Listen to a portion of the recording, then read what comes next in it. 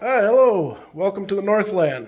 So today, not car related, still engine related though. So this will be a little bit maybe self-help. I know a lot of you guys are probably pretty good at this and this will be nothing new. For those that maybe not so mechanically inclined, or maybe you're in a pinch and you need something fixed right away and don't have the time to wait, this will be a perfect video for you. Let me flip you around. I'll explain what I got. A Craftsman pressure washer.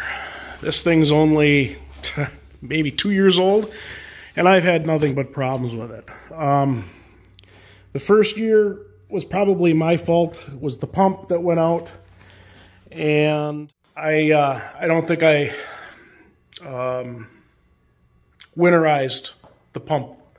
Either not good or not at all, I don't recall. And I had left it in my shed, and I think it froze, and so the pump quit working. I did get that repaired, but now this year, I haven't used it yet this year. It's like just about the last week of October. I was going to pressure wash the house, and I took the pressure washer out and it won't start.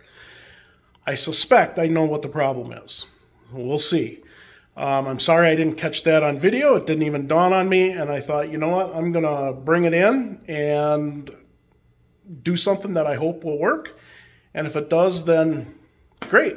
You'll be able to see it. So here we go. This is, again, a Craftsman pressure washer. The engine is a Honda GCV200. It's a 3,300 PSI, 2.4 gallon per minute gas-powered pressure washer. So first thing to do, obviously, well, I say it's obvious, but turn off the fuel. Okay, the fuel valve should be located on the left side of the engine. And this could go for lawnmowers too. These engines are not just on pressure washers. So they put them on lawnmowers, for example. I don't know. I'm sure there's a whole host of things. Maybe tillers or something. I don't know. Anyway, if you have an engine like this, the basic layout's going to be pretty much the same. So step two then would be, if you have old fuel in it, if you have not drained it, would be to dump the gas out. Just tip it over, dump the fuel out. I'm not going to do that because this was just purchased from the gas station. It is brand new fuel. I know the gas tank itself was clean, so I'm not even going to mess with that, okay? Next step after that will be to remove this soap tank. There's 2 Allen screws, one on each side located here. And let me go get those, and I can hopefully tell you what size that is. Okay, so it's either a 4 or 4.5 millimeter. I can't, trying to read what that is, and I can't read it even with my glasses on, and it's not focusing real well. Anyway, 4 or 4.5 millimeter. So we'll remove this soap tank, and then we'll go to the next step. So I said remove soap tank. Actually, you don't need to remove it completely. I left it attached to the hose. You just want to take these screws off, and so that it's loose, so that you can take it off and move it out of the way. Next step will be to open up this bolt. I believe that's a 10 millimeter. I'll verify. And we're going to, this is the fuel bowl on the carburetor, so we're going to use the bowl, and we're going to loosen this screw. We're going to let the fuel drain out of the carburetor. Yes, it is a 10 millimeter.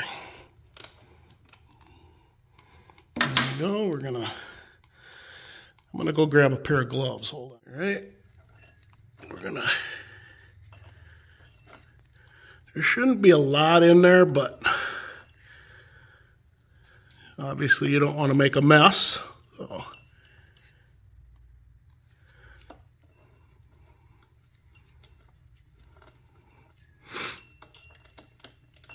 Yep, now it's coming out.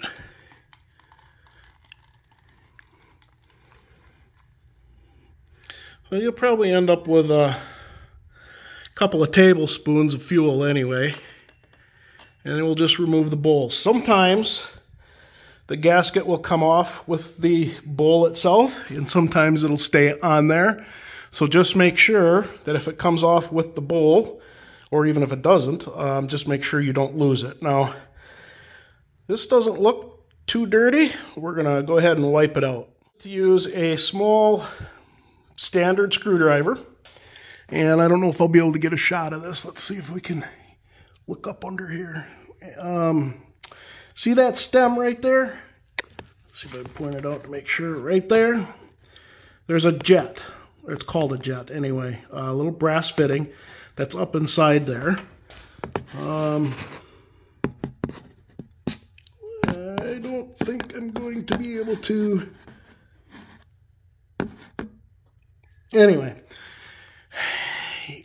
all you're going to do is you're going to stick your screwdriver up in there.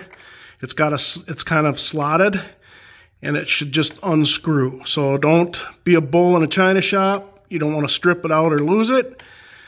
And then I'll show you what we'll do next. All right, so that's what it looks like. It's slotted on the end of it for a screwdriver, and then the other end. So usually what happens is that little hole in there that allows fuel to go through is usually plugged. Now, there's also that little stem that fell out. Sometimes it'll fall out, sometimes it won't. If it doesn't fall out, you'll want to try and get this out. Just usually gently tapping on the side of the engine won't be enough to make it fall out, but this also, if I can get it to, let me see if I can get it to focus here. See, it has little holes on it. It has 4 on this side and 4 on this side. It also has a larger hole here and one that goes through the center. We're going to use since I needed 2 hands, I'm trying to be creative. I know the camera's a little high, so I'm going to use a twist tie first, and we're just going to feed it through these larger holes. Where's my camera? There we go. So we're going to start with the bigger hole here first. Just work it through there, make sure it's clean. And then gently feed it through the middle of the tube. And it may not go all the way, which is fine. Just attack it from both ends. Usually that is not where the clog is, but I figure since we're going to have it out, may as well clean it out anyway. All right, so next we're going to grab a small piece of wire. When I say small, I mean small. This is 1 strand. You probably can't even see the strand sticking out across my forehead there. Let me see if I can see it. That single strand right there. That's what we're going to poke in these little holes. I'm telling you, these holes are so small that anything bigger than that isn't going to go. So we're going to just poke each one of these 8 holes. There's 2 on top, 2 on bottom on both sides. Make sure there's no obstructions. And after we get done with that, we're going to do the main jet as well with that same piece of wire. You can maybe use something a little bit bigger for this, but again, the hole that goes through here is not very large, and this isn't very big. The wire should go straight through, and if it doesn't, then you probably have a larger obstruction in there than you realized. So, all right, so that's done. One other thing I'll do is I'm going to use a toothbrush. This may be a little bit of overkill, but again, I hate to disassemble something, put it back together, and find out I missed something. Again, just be gentle. The object, for me anyway, is just hopefully some of these bristles will get in these little holes in case I miss something with that small wire. If it happens to be stuck to the side of the hole and the wire just kind of went around it, then hopefully the nylon bristle will poke it free. I strongly suggest against using any kind of compressed air. These parts are not very big. This is probably the largest, but if you lose either one of these, you're going to have problems. So don't use any compressed air. If you need to blow it out, either use your mouth, blow it out that way, or use a can of the air duster for like electronics. Okay, now we're going to reassemble in reverse order. Stem goes in first. You'll notice that it has a long end and a short end. Long end goes into the carburetor first, and then the jet goes in with the screwdriver, it's easy for me to say, screwdriver portion of it facing down or out, or however. Some people will lay it on the side. I happen to find it easier to put it on the table. So you may have to hold the stem in until you get the jet in and started, but sometimes you don't. Sometimes you poke it up there, it'll stay. So we're going to go ahead and do that now, and I'm going to need 2 hands. All right, so I've got it back in there. Now keep in mind, these are brass fittings, and the carburetor itself is an aluminum. See, I can't talk today.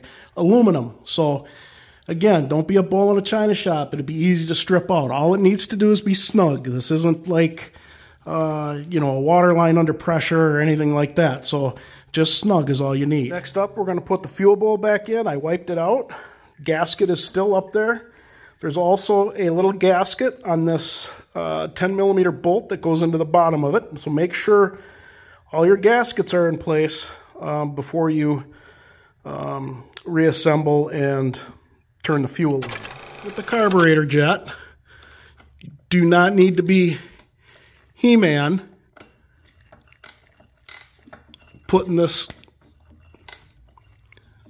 I'm going to need 2 hands, I think. Hold on. So again, it just needs to be snug. All right. Now, before we reinstall the soap tank, we're going to go ahead and we're going to turn the fuel on and make sure we don't have any leaks. And if there's going to be a leak, it should manifest itself in short order. So I don't see any drips. So we're going to go ahead and we're going to reinstall this soap tank. Turn the water on, full blast. And then let's flip you around again here. We're going to release any pressure, make sure we have water coming out.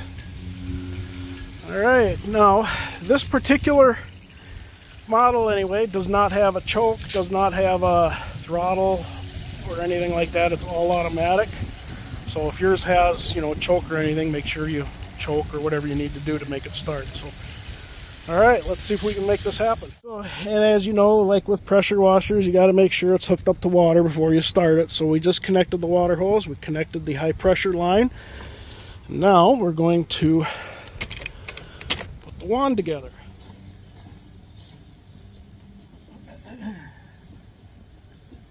Fuel on.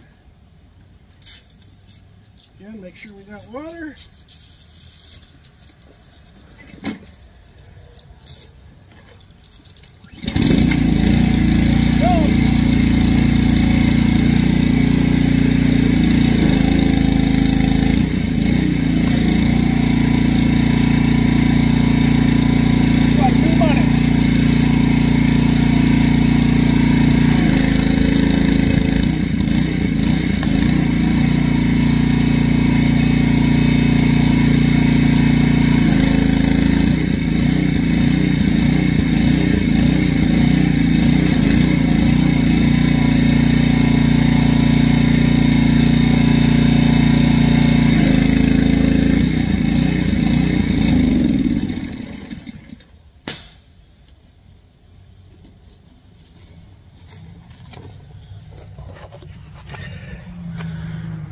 All right, so I hope you enjoyed that video. I hope if you ever need to, that'll help you out.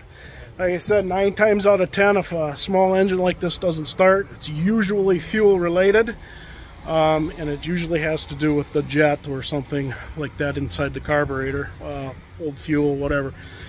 If that doesn't fix it, pull the spark plug, make sure you have spark, but there really isn't a whole lot to these to make them complicated. So again, have at it. Just about anybody, I think, could do this if they needed to. All right, smash that like and subscribe. Even if you did not like the video, smash it with whatever you have handy. I'd appreciate it. Hit that subscribe button and tap the little bell at the bottom so you'll know whenever I upload a new video. Share it with anybody you think may have an interest, and even if you don't think they'll have an interest, share it with them anyway. You never know, they might learn something. All right, thank you for watching. Stay safe, and we'll see you all in the next video.